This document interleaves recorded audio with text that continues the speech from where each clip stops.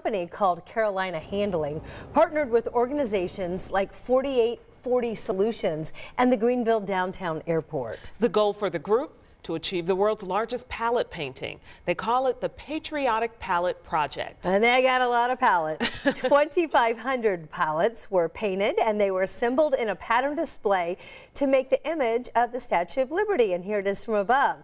This project assembly spanned more than 26,000 square feet with the finished image measuring half the size of a football field.